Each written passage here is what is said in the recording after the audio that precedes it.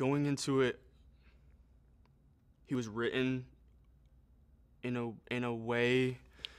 Jim left it open, and we discussed this a lot, and he said he wanted me to put my own heart and soul into it, as well as stay true to sort of what it was written, obviously, which is, he's a rebel. He was sort of a guy who gets in trouble and all this stuff, and he's a screw up in that way. But he's also misunderstood, and he's an outcast, and he's alone in the world.